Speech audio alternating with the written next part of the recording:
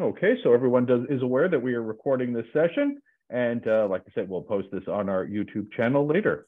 I am Chris Rutledge. I'm the VP of External Affairs at Friendship Place. I'm filling in for John Michel today, who's off at a conference speaking. We do a lot of presentations, as you know, at Friendship Place. This is an opportunity to share the good news of the work we're doing and share information about our activities and engagements. Today, we're here to talk about our AimHire program. It's a very active, very vibrant program, and it really helps get people where they need to be in terms of securing employment and securing opportunity for down the road. We have David Vicenty, who is the Division Director at AimHire, and he's going to speak about the work here. As always, I have some questions that I'll ask at the end of David's presentation, but this is so much more vibrant and energizing if you all pose questions, because I can't know what is of interest to you, and I'm sure there are things that are of interest to you. So please, as we go through, go ahead, drop questions in the chat, or at the conclusion of David's speaking, we'll have the opportunity to maybe just unmute yourselves. I'm going to mute everybody now except David, so that we don't have a lot of back chatter in the back there. I see again a number of people just joined. I'm going to mute now. Okay, David, I'm going to unmute you. So you'll need to unmute yourself, David, to begin. David, we're going to throw to you right now. We'll have some links we'll drop into the chat at the conclusion of things that are interesting to folks.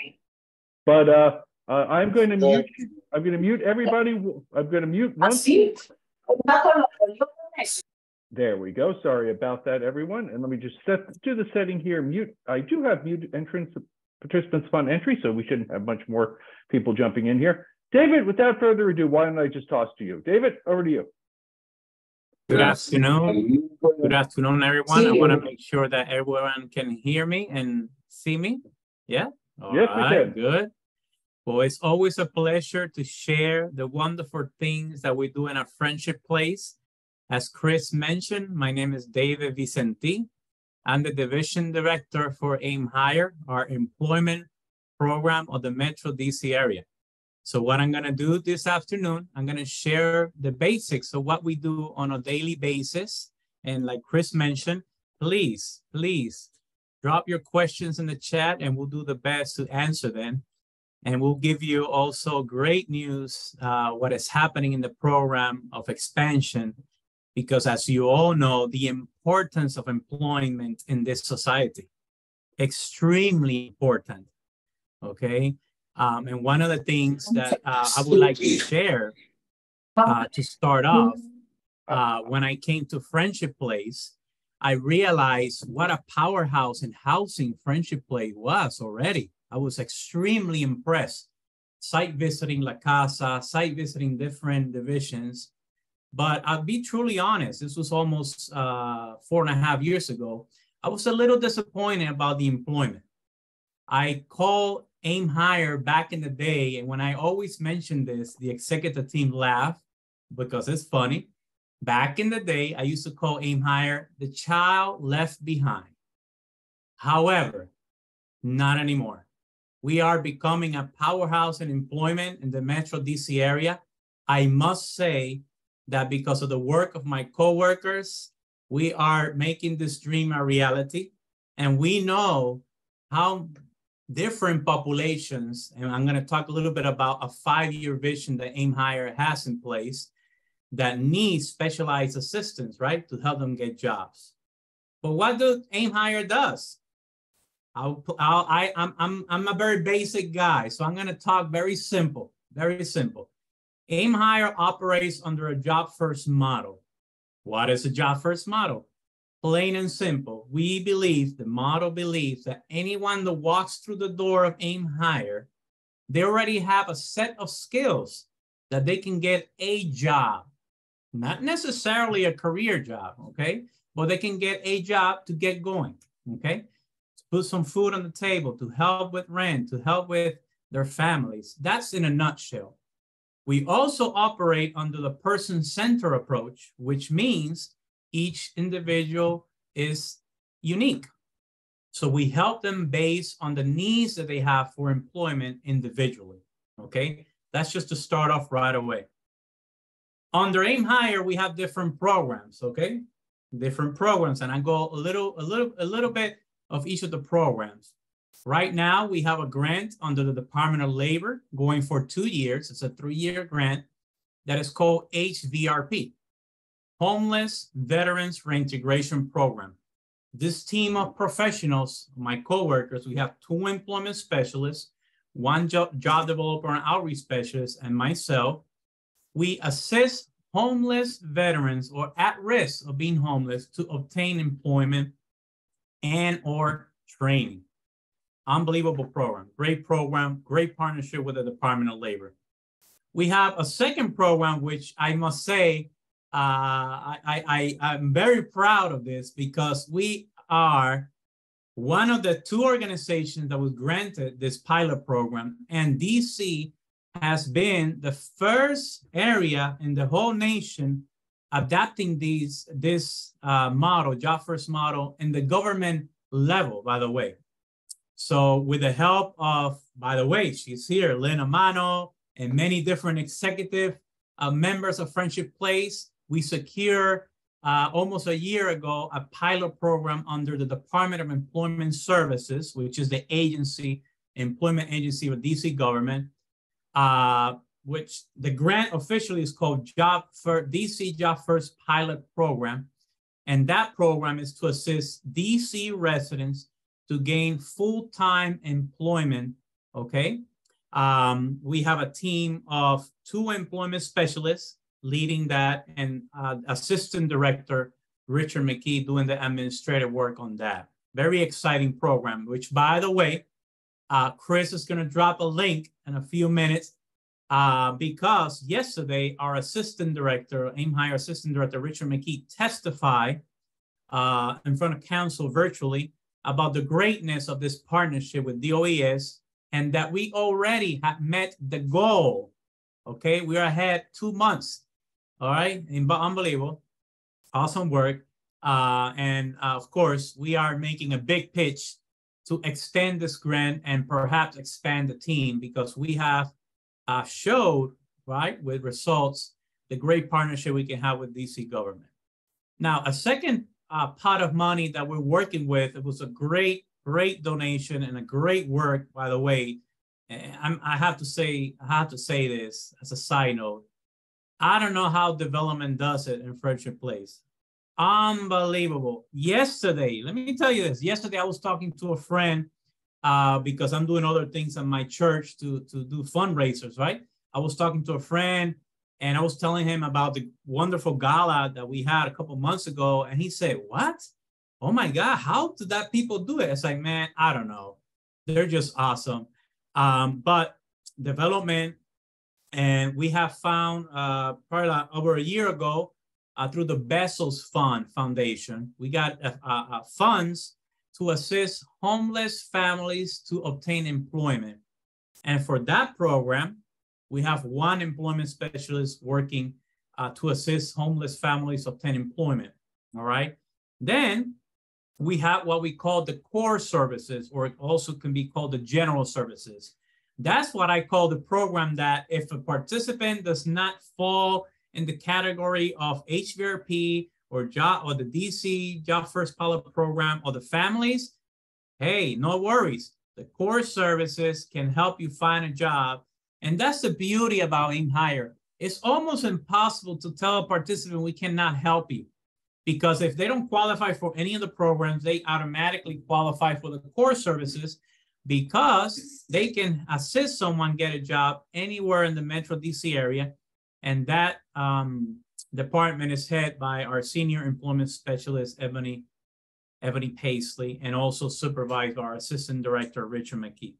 Now, I wanted to give a little overview of the programs, of course. It's way more details, but keep in mind that each employment specialist, when they meet a participant, they develop an individual employment plan based on the job they want to get in the next 90 days. Why 90 days is so important? Because remember, this is a job first model, which means to get you a job, to get you going. And let me tell you a quick story, very interesting and funny story, actually. When I interviewed for this position, almost 4.5 years ago. They asked me the question. I remember JM was there and other staff no longer with us, but they asked me the question, hey, David, do you know anything about the job first model? I never heard of it, truly honest. I say, but I have learned that when I don't know something, I just respond, no, I have not.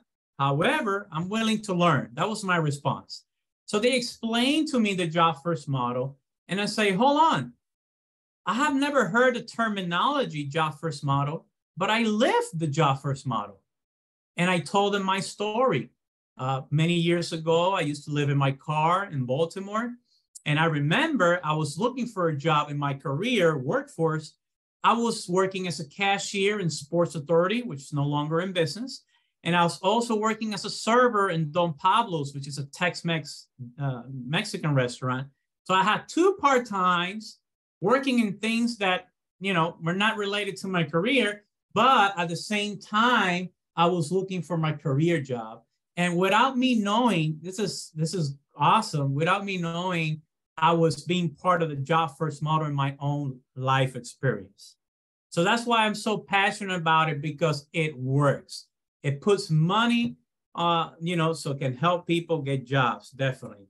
So employment specialists develop this individual employment plan, and they listen to the participant of the needs they have and able to get a job. And I'm just going to give you a few examples because there's so many great things that we're doing. Let me give you an example. Let's say that one of our participants has an interview lined up. They don't have money for transportation. We can set up the transportation for that interview, whether it's Metro, whether it's there's no Metro accessibility, we can do Uber. You know, let's say one of our participants, they don't have a cell phone. Hey, you all know, if you don't have a cell phone these days, are you human? Come on. I mean, you need a cell phone to get calls for interviews. We can set them up with a cell phone.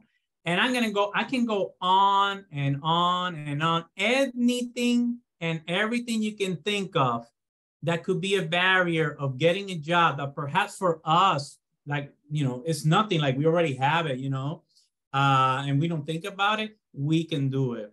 Let me give you another example, a prime example. And this just happened a couple of months ago with a participant, HVRP. He got a job offer, okay, with a Navy contractor, okay, to work on a boat. Yes, as you hear this, overseas. But guess what? The training was in Norfolk, Virginia. The participant had no money to get there. We used funding to get him to Norfolk. As we speak, he's finishing the training and he's going to start the job in a couple of weeks on a boat. Okay, that's what he wanted. That's what he get. And again, that's what we do in a nutshell. Now, when a participant gets a job, we do something that I think is great. We do retention services. Every 3, 6, 9, and 12 months, we reach out to the participant to see how they're doing. How's your job going? Is there anything that you need? It could be that they're doing great in their job, that they're happy, but let's say that they need some working boots. We can do that. That's part of the retention services. Let's say the person's not happy with their job or they need a second job. The employment specialist can what? Help them with that as well. Okay, very important. So we keep track of that mainly to see if they need assistance with something else. And I want to touch this because actually I was thinking about it before going into this call, that because someone does not retain a job, it doesn't mean it was unsuccessful. As you know, especially these days, okay, changing jobs is very, very common, okay? And I will say 90% of the time when someone does not want to be there anymore, it's because the pay is not enough or the treatment is not right. And it can happen, you know, it can happen for many, many reasons. However, we keep track of the retention percentages, right? So that way we can have that data as well. And as we speak, approximately anywhere from 65 to 75% of our participants retain their jobs in any of the intervals which I think is awesome. Definitely is awesome. So we provide that retention services. Now, another question I get sometimes is, well, how you foster relationship with employers to hire your participants? Well, we have great staff. One of the job duties of Richard McKee, our assistant director, is job development. And we have Catherine McCoy, which is a job developer for the HPRB program. But, you know, a lot of those contacts can also cross-references, definitely. And then contacts that I made in the community as well with employers. As we speak, there is a hiring fair right now going on U Street in our office, all right, for a landscaping company called Four Seasons. We do at least one hiring fair. Hear me out, hiring fair. And this is another story I can tell you. I remember when I first got to AimHire, Richard McKee was there. At the time, he was a job developer. And he sat down with me and said, hey, David, I have a question for you. What do you think about job fairs? And me being a job developer in the past, I've been an employment specialist, I've been a job coach. So, you know, I know the trenches. And I look at him in the eyes and say, do you really want my truly honest opinion, Richard? Say, yes, please. Yes. I think they suck most of the time, 90% of the time. I'm not saying all of them, okay? But the reason why I think is because you go to a job fair and 90% of the employers, not all of them, okay? It's just go to this website, do this, do that, you know? And then I'm like, come on, you know, that's something I can do on my own. Think about it. Are participants struggling for transportation, traveling all the way from southeast to northwest? That's a big deal for them. So you can tell me to go to a website? So we came up with the idea of hiring fairs, committing an employer that at least a verbal, I want to hire you. Of course, pending processes, right? As you know, there's a lot of HR processes, but that's something that we pride ourselves of that, because it's something that is working and it will continue working. And by the way, we are organizing in June. We'll keep you posted, definitely. A recognition activity for our employers to recognize the employers are committed to our organization. We want to recognize them in a very nice dinner. We'll keep you posted. It's going to be in June. And we're also going to have success stories that day as well. Participants that will share their success stories with those employers, okay? So the partnership of with employers are extremely important. I always tell anyone in these meetings, if you know any employer, hey, shoot me an email, which I'm gonna put my email in a minute. Any contacts, yes, give him my information. You never know. Could be small business, medium business, big business, it doesn't matter. You just never know. Definitely, that's very important. And of course, our other partnership is our local government, you know, and federal government, because we're looking into expanding not only under government grants, but also we're our own funding. And that's something that, you know, we're starting the talks of how we can do our own revenue to expand even more, you know, and establish more programs. AimHire has a 5-year vision. And this 5-year vision includes teams of employment specialists that can help senior citizens get jobs. Isn't that exciting? A team that can help illegal immigrants or get jobs. You know, that's a big deal. You know, you go to Home Depot, you go to Lowe's, you got this day laborers on the corner trying to catch a job. And most of these people, they don't get paid, you know, which by the way, I tip off my hat to La Casa, with Casa of Maryland, I'm sorry. Casa of Maryland, which is a great organization that work with day laborers. They have a great system to expand our program to work with the LGBTQ community, to help them find jobs as well.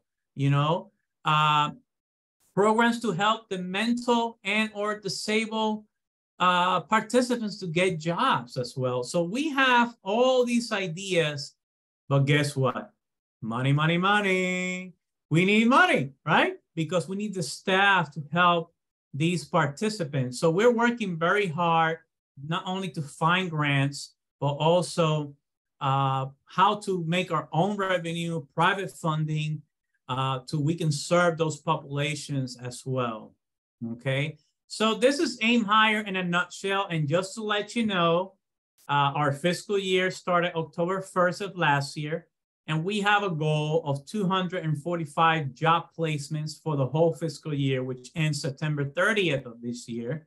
Of course, as you can imagine, each program has specific goals, and each of us actually, as team members of AimHire, have specific goals related to the macro goal. But as we speak, I must report that we have placed 75 people into employment with an average of $17.92.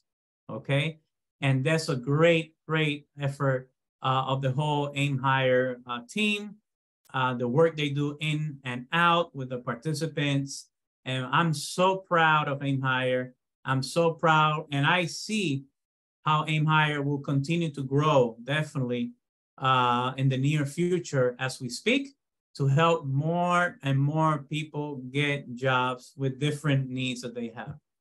So this is AimHire in a nutshell. I'm pretty sure people might have questions. I don't know if someone has dropped questions in the chat, but meanwhile, I'm going to put my contact information, my email.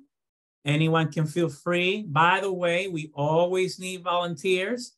Volunteers to help with resume, volunteer for the front desk in our physical office, volunteers to help people fill out job applications online, to set them up with emails. By the way, we have a closing closet. So if you have good interview clothes that is doing nothing in your closet, reach out. We can definitely, look into that. Donations, for example, we got eight laptops donated. That was wonderful, because that we can utilize for participants that need it. Always,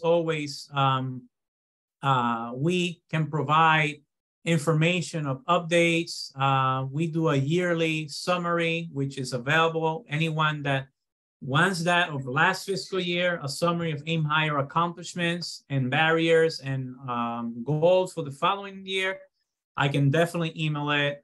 I'll put my email here. Anyone wants any information, you can email me, okay? Because I know a few of you might be interested, but any of you can email me with information. So let me put my email here while Chris looks at the chat. Well, very good, David. Thank you so much. I mean, it's so informative, and just such an energizing program. It's, we often say, Friendship Place is an organization that we provide housing. Yes, we provide jobs, we provide food and clothing, but above all, we provide hope.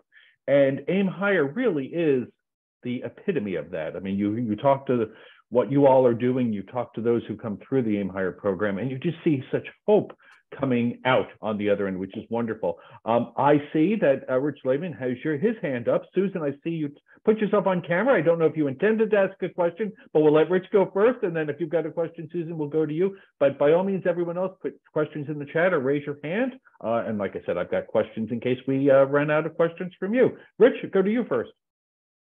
Thanks, Chris. And thanks for that great summary, David. I was interested across the three programs you identified with the veterans, the DC residents, the homeless families, I guess 4, and the core services, how you come in contact with your clients, whether you go out and seek them, whether they come to you, how do they cross your doorstep? And what are the various ways you go about identifying them? Yes, definitely. We have many ways. One of them we have created throughout the community relationship with community-based organizations that assist these particular participants. That's one. We have became, I guess, so popular that people refer participants to us via email, and also they do walk-ins as well on Wednesdays that we have our orientation. We also have a virtual orientation, definitely. But we have established such a great rapport in the community with other community-based organizations And also, by the way, internally with our divisions, you know, that's pretty much how we get the participants. And one thing I have noticed throughout the years in my more than 2 decades doing workforce is that the word spreads really quick. Hey, they can help you find a job. Boom, boom, boom. And, you know, and hey, who referred you? Oh, my friend told me. Oh, okay. So, yeah, that's just the main ways that we outreach to get participants to help them find jobs. Yeah. Great. Thank you. Barbara Franklin, you had your hand up, and I'm going to answer a question from Emily Novick after Barbara. Well, I have a bunch of questions, and I don't want to ask too many at once. I couldn't keep track of how many employees are now working directly with AimHire.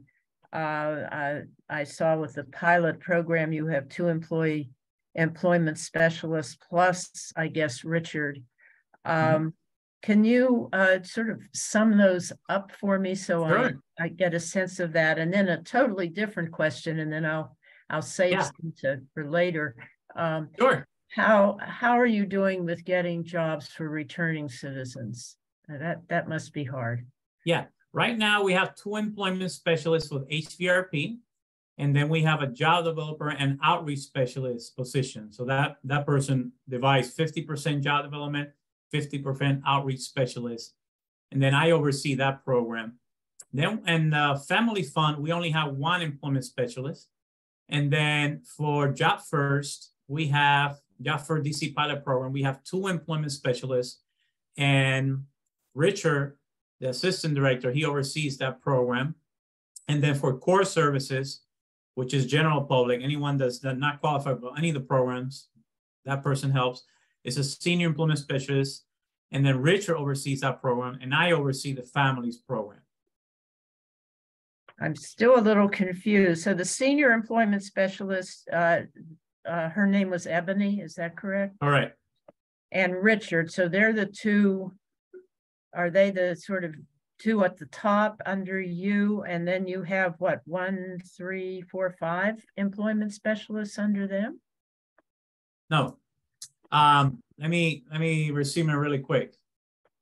For the HVRP program, there's 2 employment specialists and 1 job development and outreach specialist. That's 3 staff right there. For families, only 1 staff, which is an employment specialist. For the Job First DC pilot program, there's 2 employment specialists. And then for the general public or core services, 1 senior employment specialist. I supervise directly the HVRP and the families. And Richard supervises directly the Job First DC pilot program and the general core services program. And of course, I oversee the whole department, the division. So there are 5 employment specialists plus Richard, plus Ebony, plus a job developer. There's 6. Oh, there's 6. Okay. 6 employment specialists. And are they all full-time? Yes, ma'am. Oh, okay. And we don't have enough, truly honest. Very good. Okay.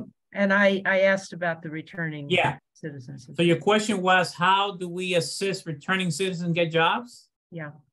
We get this question a lot. And the way we do it is no different of any other person, truly honest. The biggest challenge that we see with returning citizens is that they believe 70, 80% of them that this is it for them. They're doomed. They can never, ever get a job. And 70, 80% of the time is to get them ready mentally that this is a numbers game and we have to apply for jobs until we find an employer that can hire you and appreciate you as a person that you are now and not as a person that you were in the past. There's no magic wand on this. If you ask me on a personal level, I think it's ridiculous having someone that comes out as a returning citizen. This is a personal level. And they have to pay for the rest of their life for that. It's ridiculous. This makes no sense. But the challenge we have is policy and procedures of each company that is different, and the nature of the conviction and the nature of the job. So for example, as professionals in workforce, if we have someone that the nature of their crime was with a child, we will not look into at all with jobs related to children. That's something that is identified in the IEP, Individual Employment Plan, definitely. Mm-hmm. Do you have to disclose? I can't remember the law in the various jurisdictions. Do you have to disclose, or do they have to disclose to the hiring companies? Not at all. Actually, it's against the law. That's right. It's against the law in DC, I know. Yeah, it's against the law. Now, if they are close to an offer, right? The candidate can be open about it, right? About it, definitely. But one of the things that we try our best to do about it, because this is a very fine line, as you all know, there's a very gray line there. The best we do is asking the employer, what are the things that you look into in the background check, so that way we don't put this person through the process, the participant, you see? Because if we already know, let's say, this is just an example, the employer said, well, the person, if they have a felony in the last 5 years, we don't hire, no matter what. Okay. And then let's say we have someone with a felony in the last 3 years, there's no point of applying for that job, right? But that's the fine line right there. Employers, most of the time, they're not open about it. Now, one of the areas that we want to focus on in the 5-year vision AimHire is to have a team specializing in getting returning citizen jobs. Why specialized team? Because we have to have that. And there are employers, small, medium-sized businesses that are owned by returning citizens, and that's way easier. They don't care if whatever you did in the past, they hire you if you have the skills, you see? But then, it's like finding a needle in the haystack, those employers, definitely. Thank you. I want to follow up on Barbara's question. Do you find more employers are open to the idea of hiring returning citizens? Are people being more open to that idea, or is it still a struggle, do you think, philosophically, for an employer? Sorry, I was reading the chat and I was not listening. I was here. No worries. I was asking, do you find that employers are more open now to hiring returning citizens, or is it still, for many employers, just a red line? I mean, and as you see, I'm sitting up. I find it equal. In the 2+ decades I've been doing this, once again, I find it ridiculous. There's no other word. I find it shameful how our government and society and policies are against returning citizens. They are, because once again, you're out, you did what you did, right? Even though you went to school in prison, great behavior, you have that label. Not fair. It makes no sense. It's a challenge always, Chris. It's a challenge. The employers can say whatever they want. Yes, we do. It's not what you say, it's what is in policy. That's the tricky part. That's why the specialized team we want to build for returning citizens, they're going to focus mainly, once we have the team, of course, we need the funding first, mainly on employers that are owned by returning citizens. Now, for example, I don't know if some of you consume this bread. It's called Killer Bread. I think they're out in the Midwest. Awesome bread. For me, the best bread ever. It's so freaking good. It's called Killer Bread. If you like bread, buy it. Owned by a returning citizen. Unbelievable company. They don't care what you did in the past. They hire you. You see what I'm saying? And that's what we need. We need to have a great cohort of employers that owned by returning citizens. That's, for me, that's the only immediate solution I can see. For me. Very good. Well, thank you. I want to jump back up. Emily, you had asked a question in a little more detail about the professional clothing. David, can you speak a little bit to what sort of clothing you're looking for? And I'll answer part of her question. We do accept some clothing at Calvert. I don't know, David, whether you're open to receiving the clothing directly at U Street Yeah. And I haven't spoken to Chris Kennedy about that, so I can't speak for him here. But I'll let you answer that question. Yeah, sure. Yeah, I see a couple people here put in the chat, Mike Killerbread. Yeah, that's the one. It's a great story. It's a great story. I encourage you to read about it. Well, sometimes our closing closet is empty and we need stuff, and sometimes it's overwhelming. I like to be very transparent. So the best way to do this, you can write me an email directly, and we can see if we are in need or not.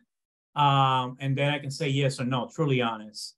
Because, for example, throughout the pandemic, and Chris can piggyback on this, we had so many people, I guess, that they had nothing to do at home and they were clicking around, and we had to say a lot of no's, truly honest. So it's hard to tell, it's week by week, truly honest, week by week. Very good. Other questions before I ask some of my own questions? Does anyone else have a question? Sure. I don't want to interrupt anybody else, or just raise your hand. All right, I'll go ahead with mine. David, what are some of like the current hot fields? I mean, are there certain industries that are more are hotter right now in terms of hiring? Always customer service, hospitality. It also depends, it's by seasons. Like, for example, right now we're doing a hiring fair with Four Seasons, a landscaping company, because they're gearing up for the spring, definitely. There's a few IT, like basic IT help desk jobs, working from home as well, and working also with staffing agencies, that they're pretty quick solutions for people that need a job in the next 90 days or so. I will say around that, definitely. Mm-hmm. And what do you see in the offing, in the horizon, as an up and coming field? I mean, are there industries that you just can easily imagine that 2 or 5 years from now, this is going to be someplace that really is going to be needing the people we serve? Well, as you see all these big companies growing and pretty much burying small companies like Amazon, Amazon is here to stay, you see a lot of all these warehouses jobs, that they run a 24/7. But you also have to keep in mind that most of these huge companies, they use a lot of artificial intelligence. But this artificial intelligence, someone got to fix these machines. I see that as a big, big, big growth in the next 5, 10, 15, 20 years. So, I don't think it's rocket science. I'm pretty sure more and more training is going to be in the AI field that our participants can be part of, already lined up with employers. Like, for example, right now, we have a great partnership with a DC organization called DCSEU, actually our best partnership. And they train participants, as a 6-month training of how to fix solar panels, anything related with solar with homes. And they're already lined up. They get paid going through the training and already lined up with an employer. And there's not even one participant that's been turned down, because if they, graduate successfully, they know how to do it. I see this model happening with artificial intelligence. Artificial intelligence sounds maybe for some of us intimidating, the term, but it's not. It's really not. So I see that area growing more and more, definitely. What about the green jobs? You mentioned the solar panels. Is that an industry, green jobs, that you think there'll be a lot of growth in the coming years? Yeah. Oh yeah. You see more Teslas on the road, more hybrids, more electric. It's a given. It's a given that gas is going to disappear, pretty much, fossils. Oh yeah, definitely. I don't think, and again, I might be completely wrong, but I don't think any of those jobs, require more than a high school diploma. It's just a specialized vocational training, right? And hey, if a job like that can get you paid $25,000, $30,000 an hour, that's amazing. You can do a career there. Right. Definitely. And what about, you see so much in the paper and the news about the gig economy, so people driving Uber or driving Uber Eats or DoorDash. Is that something where some of our folks are going to or taking advantage of, or is that I don't know the percentages of our participants that do that, but we do have them, by the way. And you know what? You touch a very good point, because one of the areas that it will be great for AimHire to expand is an entrepreneurship area. Mm-hmm. More and more people are self-employed. They want to work on their own, period. This pandemic, what I think personally, it put us ahead of time of what's going to happen in the last 20 years. You know, it put us ahead of time. This was going to happen employment-wise, but the pandemic just put it ahead of time. Many people thinking about, do I really want to do this for the rest of my life?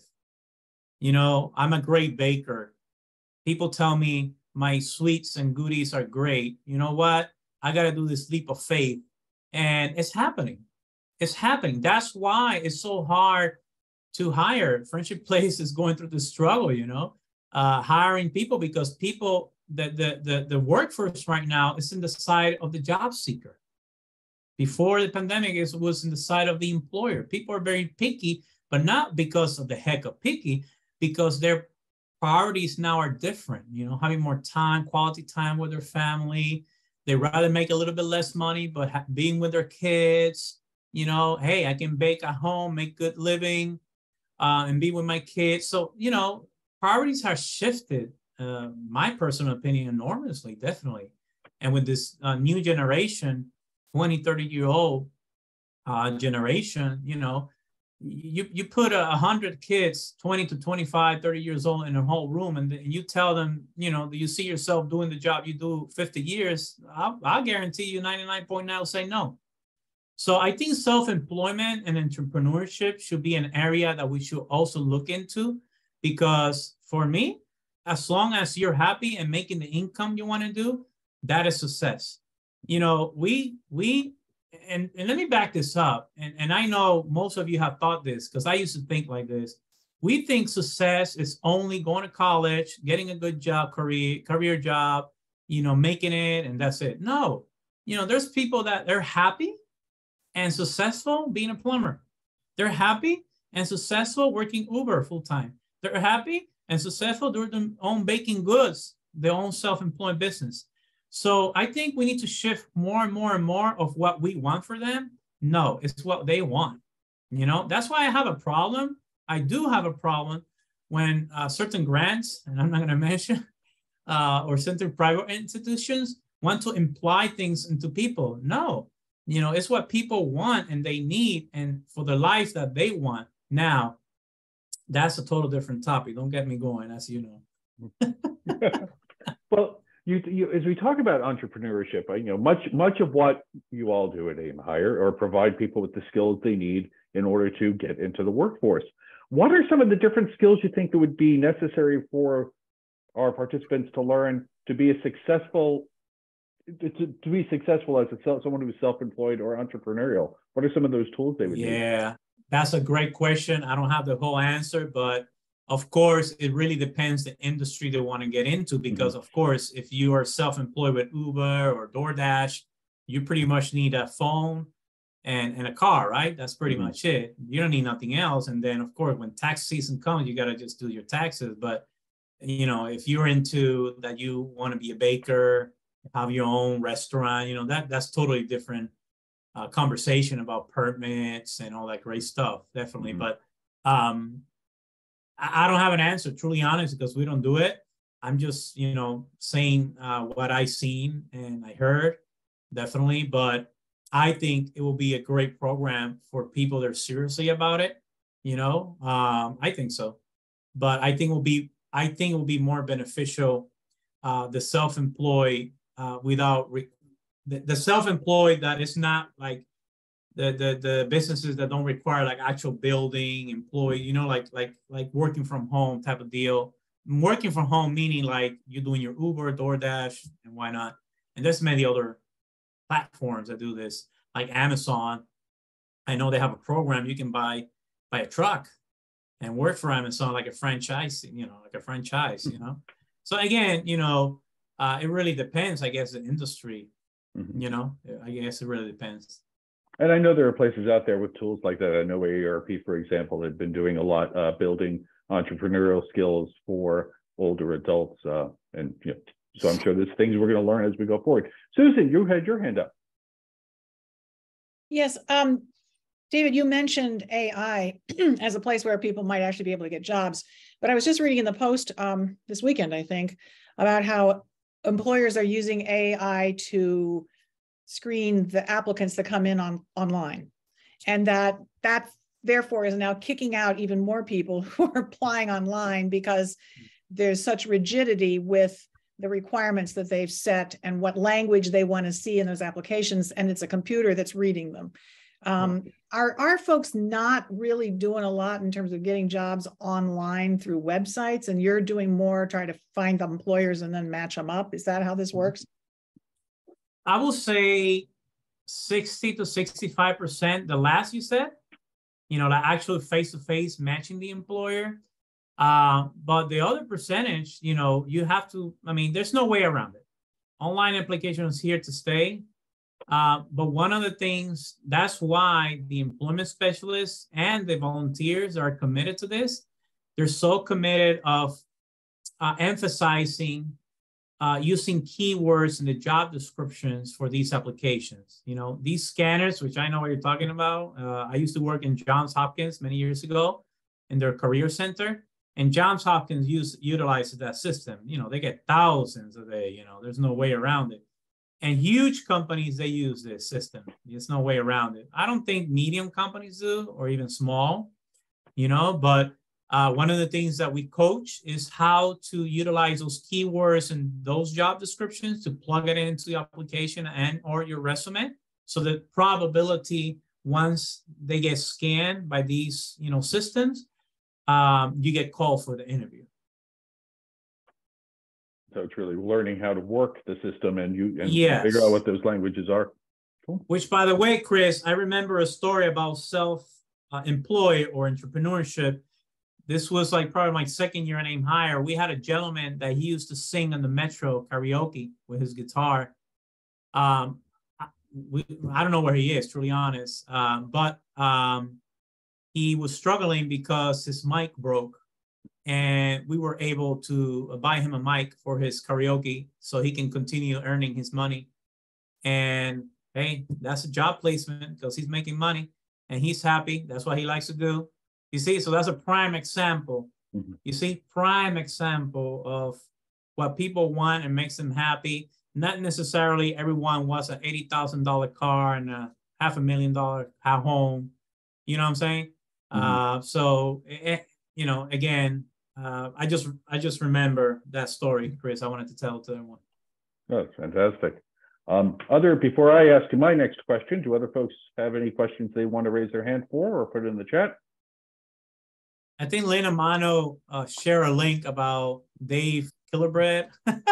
Dave's Killerbread. I guess we get a free promo. I don't know if we can reach out, Chris, to get some money from them. But let me tell you, if they're in the Metro DC area, we will definitely contact them to hire returning citizens. But I think they are in Oregon or something like that. I'm not sure, but yeah.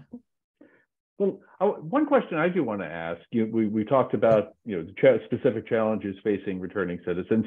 But you mentioned older adults before. We know that age discrimination is still a thing. Oh yeah.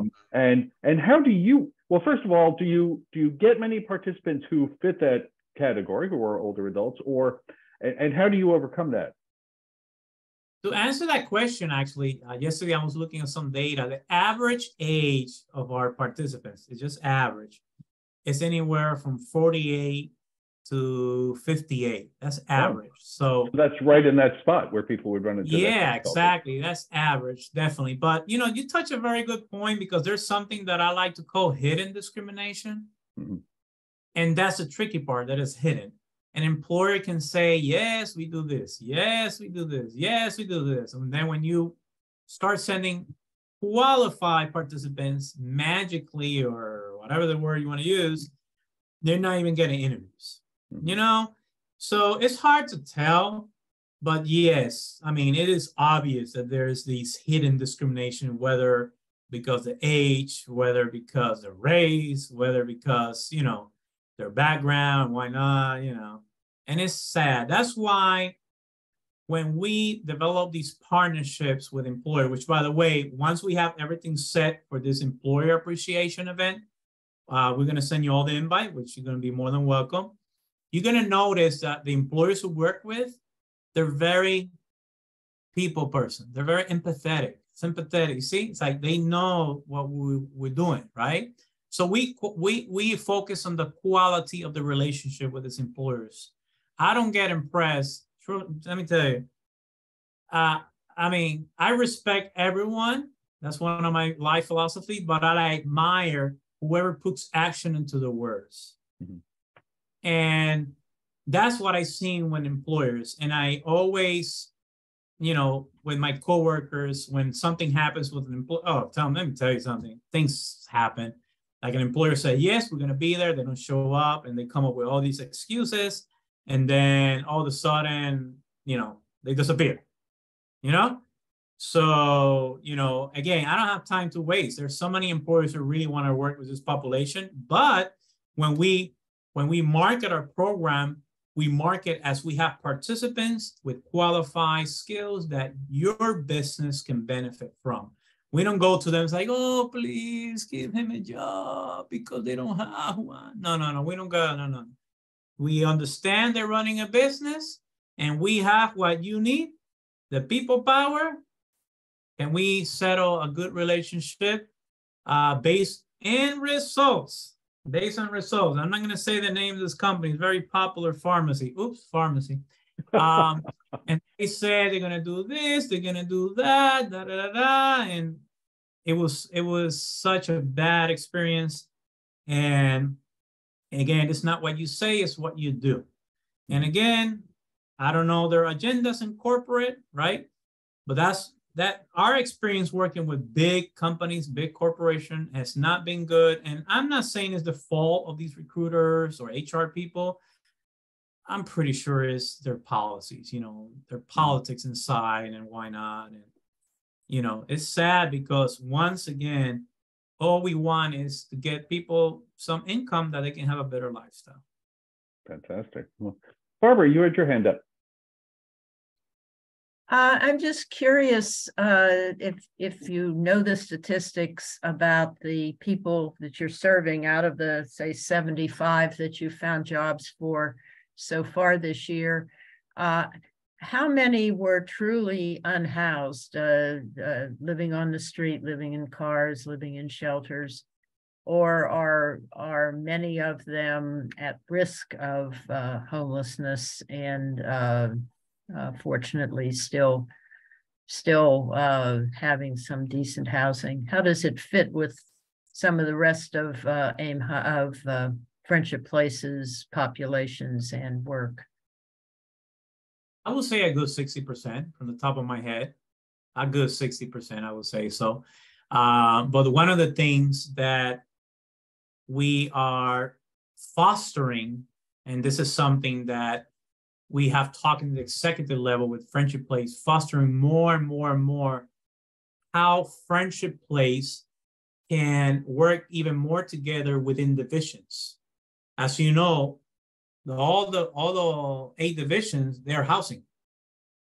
They're pure housing, pretty much. AimHire is just employment, you know? How can we work even more together, people that are in the housing or looking for housing, that they need this job?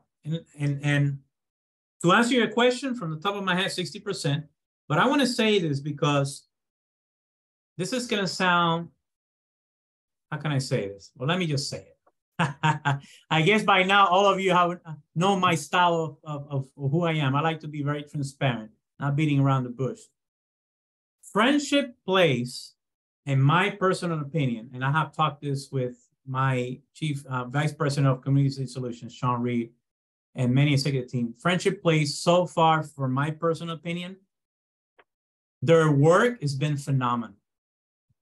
Phenomenal. But I believe it can be extra phenomenal if we can dictate our own identity with our own funding.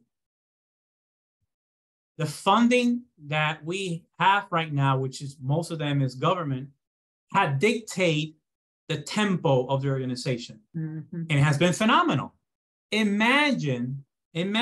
imagine if we can create our own funding more solid, way more we can do, because we're not tied up of all these fine prints and grants, which if any of you have worked with grants, you know what I'm talking about. Mm-hmm. You know what I'm talking about. So this is something that I have taught, and I envision our organization to move forward in the next decade or so. So that way we can be even more open of how to work together. For example, right now, we have an employment goal as a division, AimHire, 245 job placements.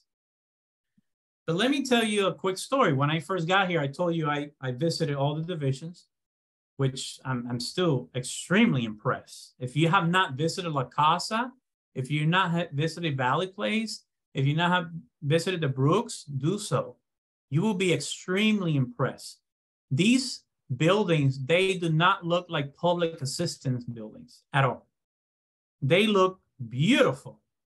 And I was extremely impressed.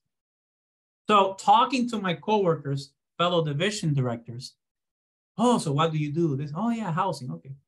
And I asked them, well, once we help them get housing, do we help them get a job? Oh no, we just help them housing. That's what the grant states. That's what we do. They're not doing nothing wrong, right? They're just following what? But just imagine this. Imagine. And I've done a verbal survey with division directors.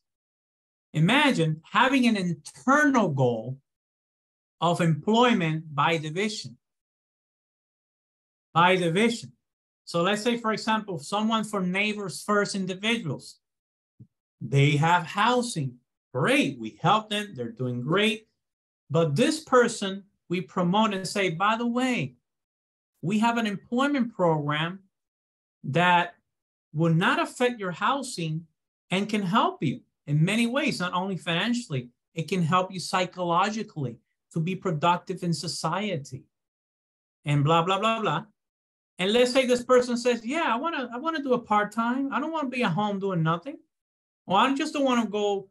I don't want to be in doctor's appointment and that's it. I want to socialize, be productive in society. And we help them get a part-time job. Let me tell you something. Almost 70% of participants we have now in our housing programs, they want to get a job. Doesn't that tell you something? Sure. Doesn't that tell you something? So this is exciting because, and I mentioned this many times, we're sitting on a pot of gold and we don't even know it.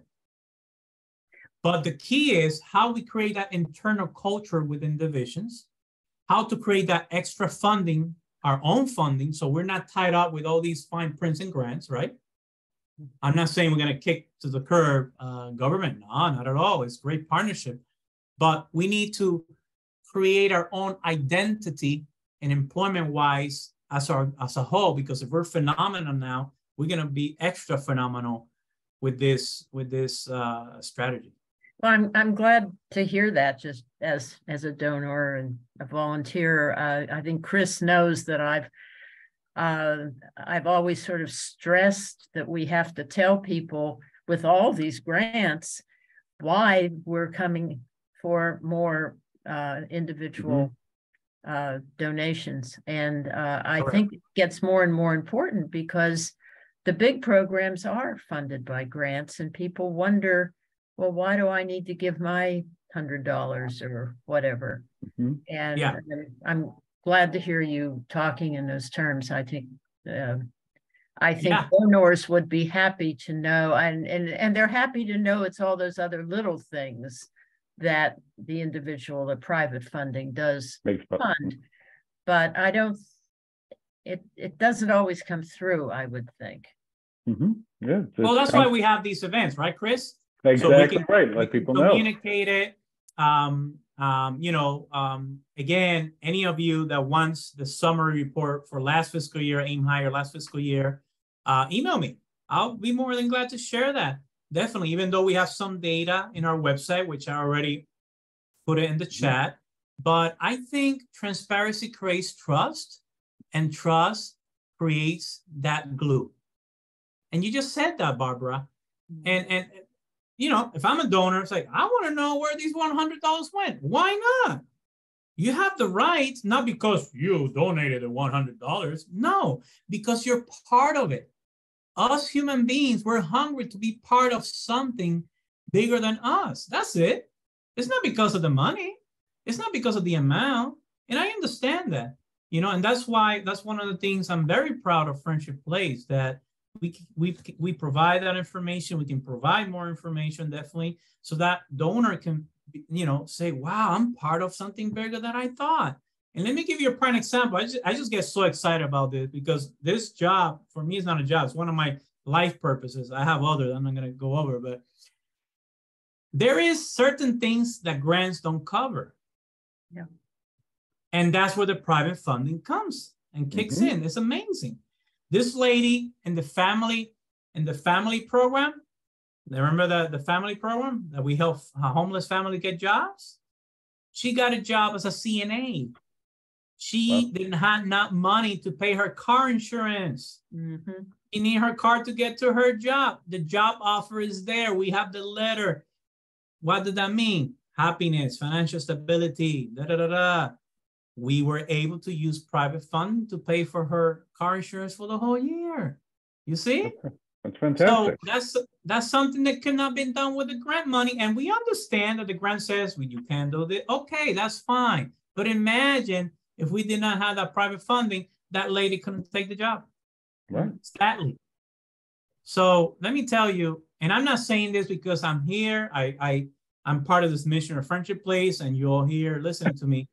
But in my more than 2 decades working in the nonprofit sector, this is the organization that is so much organized than any other organization, you know, and it's amazing. It's amazing what they do. I'm telling you, I pray to God, Lord, give them wisdom, this and that, to development. I don't know how they do it, but they do it. Well, thank you. Anyway, I get excited. I don't want to take time. No, I appreciate it. And David, thank you for doing this, and everyone, thank you for being a part of it. We're over time here, and just thank you, David. This is so inspirational, and just, you know, it's so moving to see the successes and to see what a difference we make in people's lives. And that's what we're all here for, not just those who are on this screen, but the staff at Friendship Place. That's what we come to work for every day, is to make a difference in people's lives. So let me tell you how you can make a difference in people's lives. You can sign up for Friendship Place Walk, and I dropped the website in the chat. It's 3 simple words: Friendship Place Walk. That's singular at .org. Please sign up. Bring your friends. Create a team. Bring your friends. Sign up. Show up that day. It is April the 29th. It's just many of you, I see who's on this call, many of you have been there. There's just a great opportunity to show how much you care and help support this organization. And of course, if you know of any companies that might be able to provide sponsorship dollars towards the event, let us know, because this is all so critical. David, thank you again for your time today. I know how busy you are, and it is greatly appreciated. So a round of applause there. A pleasure. We will have another, 3 weeks from now, we will have a webinar on our LGBTQ work. That will be March the 21st. Yes, that is 3 weeks from now. That'll be the topic of our next webinar, our LGBTQ work. Chris Kennedy, Aurelia Lesh. I'm forgetting somebody. I'm so sorry. Whoever it is I'm forgetting, I apologize. From 4:30. Anyway, please come to that webinar. You'll see more information. We'll send out an email about it before. Scarlett Levy, thank you. That's who it was. Apologies, Scarlett, if you're watching this later. Please come to that, and please come to the walk and be part of our work. And we look forward to seeing you later. I'm going to hit stop record now, and take care. Have a great afternoon, everybody.